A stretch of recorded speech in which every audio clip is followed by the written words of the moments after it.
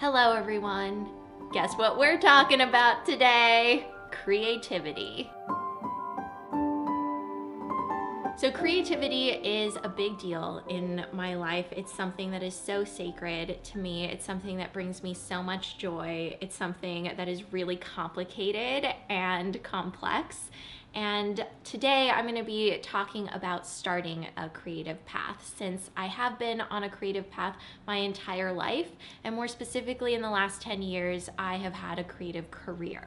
I went onto Instagram and asked you guys about your questions when it came to navigating a creative career. And so many questions came in. Cristina and I were like, oh my God, we literally have a document with only some of the questions and it's like pages long. What I'm thinking is I'm gonna turn this into a series so I can touch on the major themes that came up in your questions. And one thing that kept coming up was questions around how to begin. Now, I know that there are tons of different creative paths, there are a lot of different creative careers, and everyone is going to have a different experience because of that. So this video is really based off of my personal experience with creativity and my professional experience over the last decade.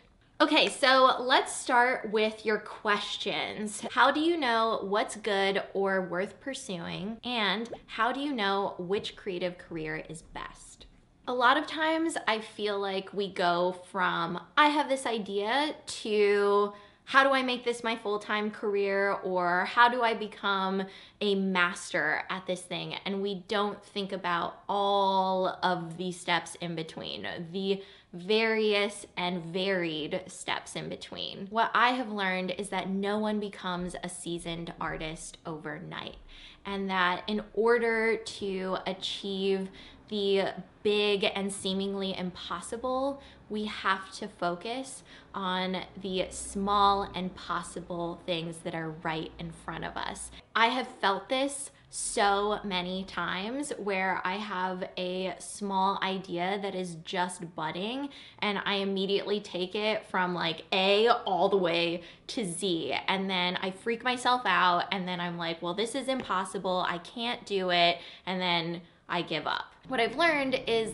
that's not how the process works, and there's so many small increments in between, and those small steps are often where I learn the most, not only about the work that I'm doing, but about myself.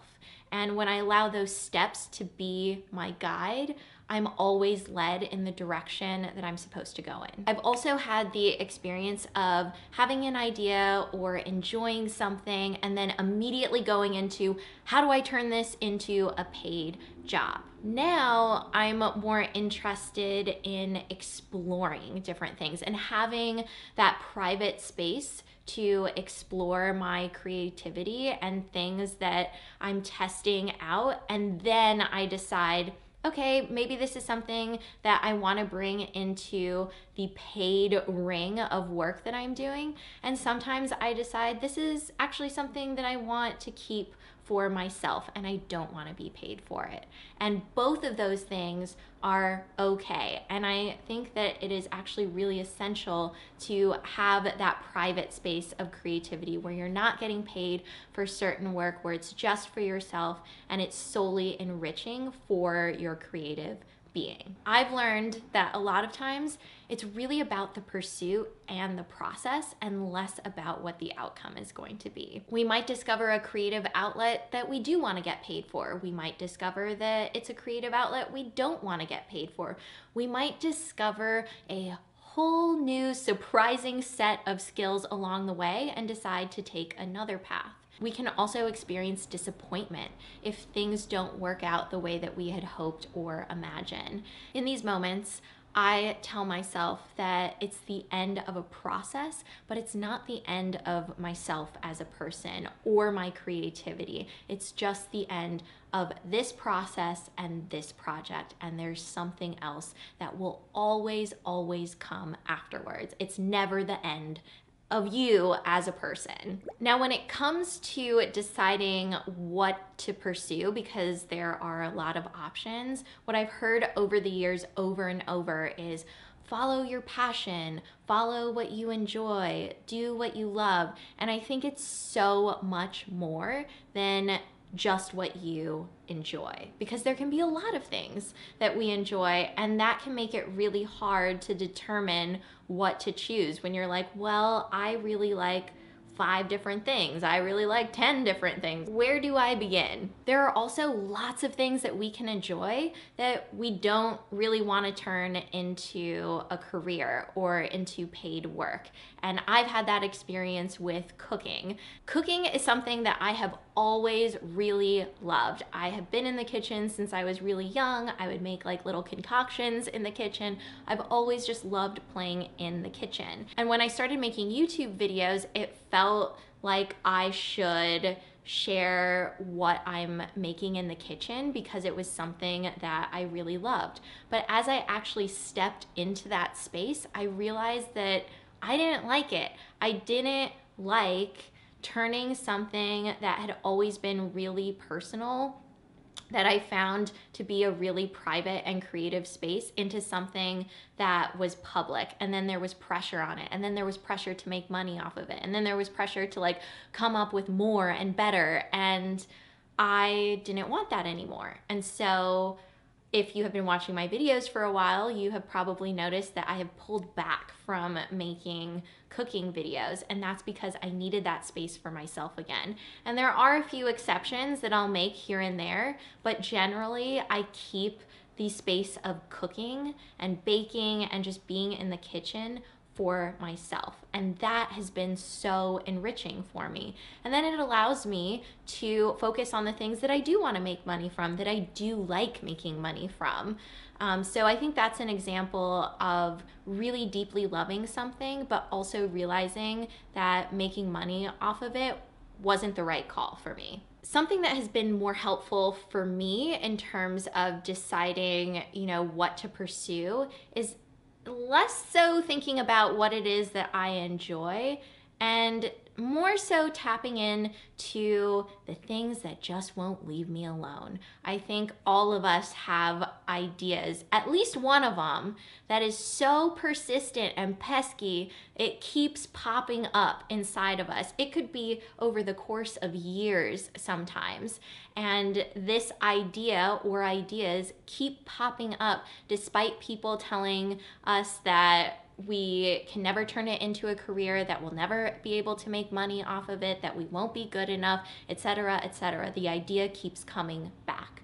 I think that is the thing worth paying attention to, the thing that won't leave you alone. I think that's the thing that we need to listen to. Next question. I'm 24. Is it too late to start a creative career? This is something that really hit home for me because a consistent just like negative thought that has come up for me for, I don't know, since I was a teenager has been, it's too late to start. And so this one feels really personal to me because I know what it feels like. My answer to the is it too late question is no.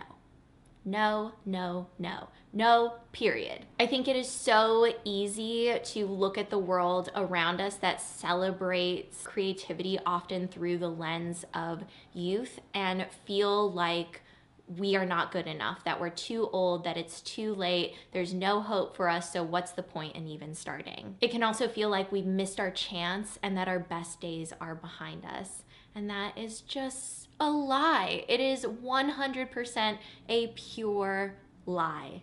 And I think when we learn to see it as a lie, it helps us to move past that point. And I think the important thing to remember here is that it will always be a lie, no matter how old you are. It doesn't matter if you're 18, if you're 24, if you're 31, if you're 55, if you're 60, if you're 70, if you're 90, it will always, always be a lie.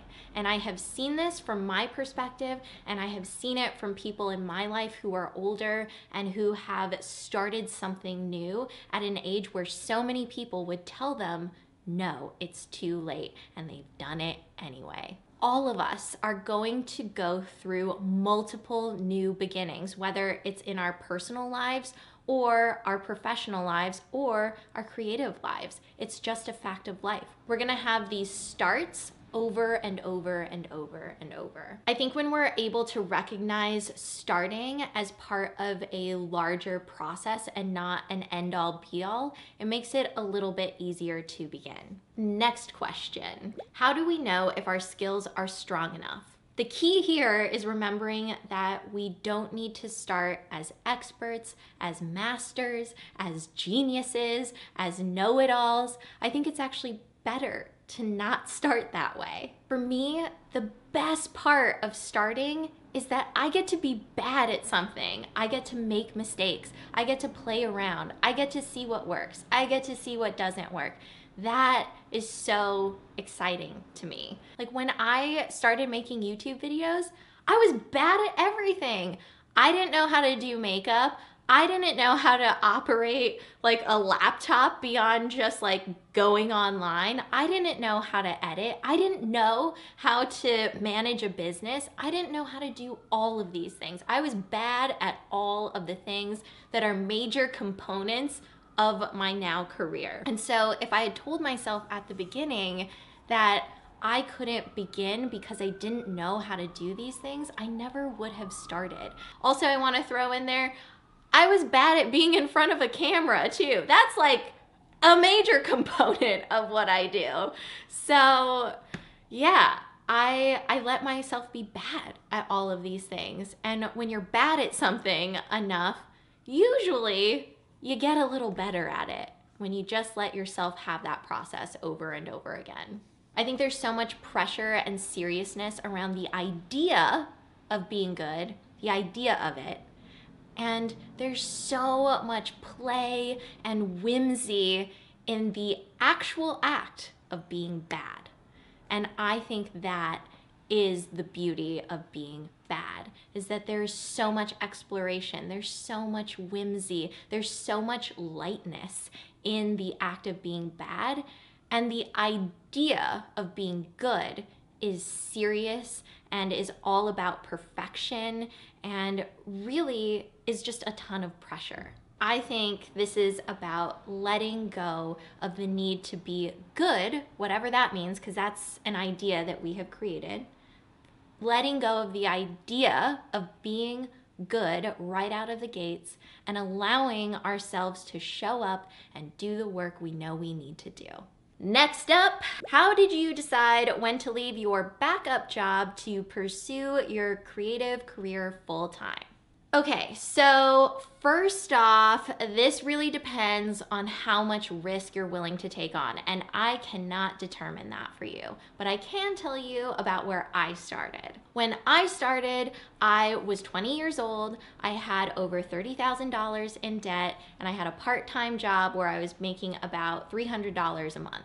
So having that picture painted, I can see reflectively now that money wasn't something that I was afraid of losing because I really didn't have that much to lose. So that wasn't a major factor for me. If anything, I was like, I think I can only gain from here because I have a lot of debt. So as long as I just don't get myself into more debt, I can just gain, even if it's in small increments. So that's kind of like where I was coming from in that sense. Also, I was 20 years old and no one else's well-being depended on my YouTube path and if it ended up going somewhere. I also didn't have a backup plan. If I were to rewind, 20-year-old Ingrid would have said, we do have a backup plan, but I really didn't. If I'm being honest, I had zero plan. Like I maybe had a vague idea, but I really didn't think about it or think it through. So I consider that as no plan. I was in this position where the one thing that I knew was that this making of the videos would not leave me alone, and I wanted to pursue it and I wanted to see what would happen, and if it led to a dead end, then I would figure it out from there. And that's where I was coming from. Now, at 31 years old, in this new season of starting, things are a little different for me. It's not exactly the same as it was when I was 20. It doesn't mean that I'm not starting, but there are more and different things to consider. First of all, I not only financially support myself, but I also financially support my mom. So that is a factor that didn't exist before. I also really love making content online, especially right now. I feel like I've gone through a whole journey with making things online, and I'm in this place where I really love it. I've like dug into a new layer of love for it. And I'm also just really happy when I'm making things, and I don't want to stop doing that. It doesn't make sense for me. It's not something that I want to do. So what I'm doing now is I'm exploring new things and new ways to be creative alongside things that are familiar to me. And that's what feels right to me right now. And so you can see that it is different from when I was 20, but something that is still similar is that when I was 20, I had that part-time job, and I was still doing that part-time job alongside making YouTube videos. And so my financial circumstances have changed vastly in the last decade, but something that is still really similar in terms of like this starting for me is that I am doing new things alongside something that is familiar. I will say I love the familiar to me now in comparison to that part-time job. Like, I didn't love that part-time job. So that's a big difference too. But doing things alongside each other, I feel like that is just so me. That feels right for me. Speaking of part-time jobs, the next question is all about that. Do you recommend trying to do your creative career part-time at first? Again, this answer, like every answer, is going to be different for everyone because everybody is pursuing something different. Everyone is coming from different financial circumstances. Everyone is coming from different personal circumstances. From my experience, when I started making YouTube videos, I couldn't quit my part-time job. So I was making about $300 a month, and that was income that I really needed. And I couldn't just stop that to make YouTube videos, especially because I wasn't making money off of YouTube videos, especially in the first year. When I think back to that time, I really didn't know if I would ever make money off of my videos. I just knew that I had to keep going. That's all that I knew for sure. And I also knew that I couldn't quit my part-time job. So two things for sure. And I think at that time, it was really, really good for me to have exposure to those two worlds, because when I would physically go into work, I would be surrounded by other people with other personalities. I was connected to the world around me. But then, if something frustrating at work happened, I was able to work through those feelings and process them through my creative work, which was making YouTube videos. So the two worlds were really different, but I found a way to make them work together. Next question. How do you get over the anxiety of putting your art out there? In my case, photography. For me, it's not about getting over the anxiety. It's about acknowledging when the anxiety arrives, because I don't think that I'm just like ever gonna completely get rid of it. So the best that I can do is acknowledge when it is at my doorstep. And then I tell myself that putting my work out into the world is an essential part of the creative process. It is so, so important. What I've learned is my anxiety will actually get way worse if I don't put my work out into the world. It will actually accumulate over time because I'm not giving myself the release that I need. This part of the creative process is the last step, and for me, it is one of the most important steps. It is the last step within my control, because once you put something out into the world, it's not within your control anymore, and the outcome is really not your job. This space is so many things. It is exhilarating, it is nerve-wracking, it is beautiful, it is incredibly personal, it is mysterious. It feels like you're on the cusp of possibility.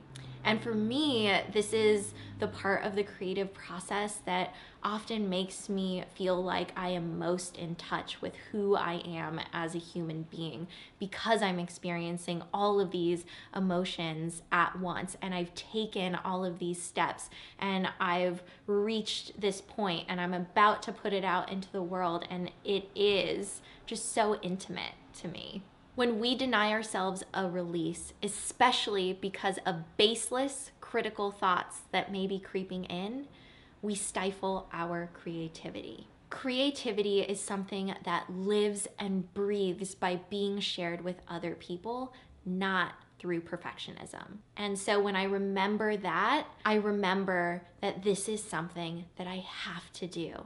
It is a gift that I have to give myself. And it is so worth it. How do you stop doubt from creeping in when pursuing a creative career? The really insidious thing about doubts is that they appear in our minds as fact, and they are not. They are lies. Repeat that. They are lies. Doubts are lies. They are not fact. They are not based in evidence. They are based often in perfectionism and lies that other people have told us about ourselves. And the thing about lies is that they may be loud, but they crack under the light of truth. And truth is often quiet, but it is expansive, and it is infinite, and it is bright. And when you shine a light on lies with truth, they have nowhere to hide anymore. And so the way that we do that is by acknowledging our deeper truths. So to get to our deeper truths, I have an exercise. So this is actually something that if you're familiar with the Artist Way, that you do pretty early on in the Artist Way. It's like one of the first activities. And I have kind of like adopted it into my own life. I've done it multiple times, and I found it to be really helpful. And so essentially what you do is you need a piece of paper and a pen. You get in touch with your lies, and usually those are things that come pretty easily. Like, I'm always like, oh, you want me to get in touch with all the negative things I think about myself? Cool, I can tap into that fountain real fast. It's just like press a button and here we go. So I find that part to be pretty easy. And the way that you do this is you write the lies as they come out. And I have noticed that it can get increasingly painful and harder as you go, especially as you like really allow them to come out. And so just know when you do this exercise, it will feel very personal and very vicious. Those lies are gonna feel really just like they're not letting go. But remember that they are loud and that they actually don't take up that much space, and that we're going to dissolve them. After you have your list of lies, then what you want to do is create your list of truths. So the way that I create my list of truths is by writing the exact opposite of the lie. So a lie that is pretty consistent for me is that it is too late. And so my truth around that is it is never too late. You only get better with age. You have so much to give. Your creative energy is not dead. It only grows as you grow. It only gets better as you get older. And so that would be my truth to combat it's too late. And so you do that for every one of your lies.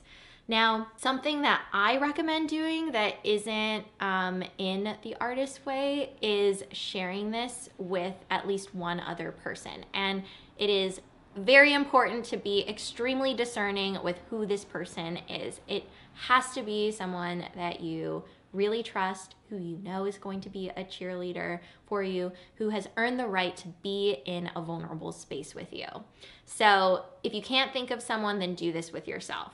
But this can be really cathartic to do it with somebody else. And I have done this with other people before, and it is extremely vulnerable. It is extremely emotional, but that's kind of the point. Essentially, when you write your column of truths, those become affirmations for you, and they are completely customized to what your specific lies are about yourself, your specific doubts about yourself.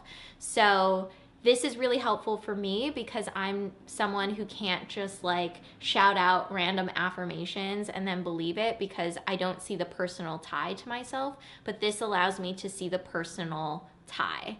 And something that I've done on my own is kind of taken it to another step, which is with the truths, allowing myself to pick a piece of evidence from my life to back up that truth. And that makes the truth even more powerful. And so with the "it's too late" lie and my truth, I can pick literally just in this last year, being 30 years old, and how much I learned in that last year, and how much my creativity expanded in that last year, how many difficult things I did in the last year, and I worked through them. And I wouldn't have been able to do that when I was younger.